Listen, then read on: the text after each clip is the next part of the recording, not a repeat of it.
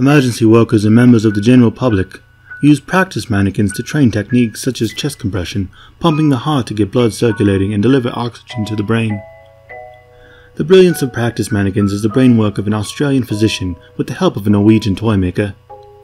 The two formed a partnership and set about creating a mannequin for practice. In addition to the necessary airways, the dummy needs to be a woman, as men of the time would be reluctant to perform mouth-to-mouth on a male dummy. As they are developing the mannequin, one would come across a death mask, a mold of the face of a corpse fish from the River Sinai. The woman was never identified, and it was assumed she had committed suicide. Before disposing of the body, an employee of the morgue made a plaster cast of her face. This plaster cast was reproduced and sold in Germany and France. The two drew artistic inspiration from the mask, and that is how CPR Annie came about. An unknown woman fished from a river is the most kissed face of all time.